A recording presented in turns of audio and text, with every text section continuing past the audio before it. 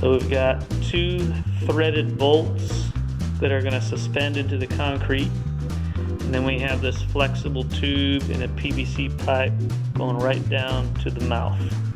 And we've sealed that off so the concrete can't come up the tube. Now we're getting ready to mix the concrete. So for the concrete, we're using this Buddy Rhodes GFR mix. And we're going to use half that bag. We're going to mix. We're using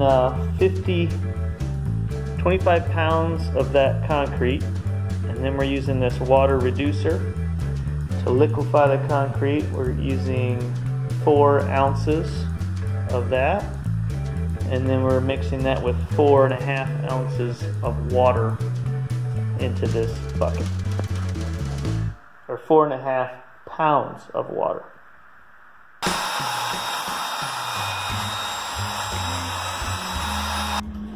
Okay, so it's the next day.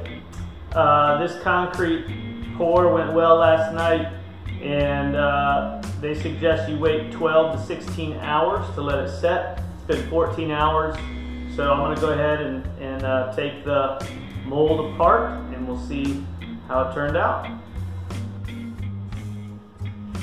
Alright, here goes the reveal.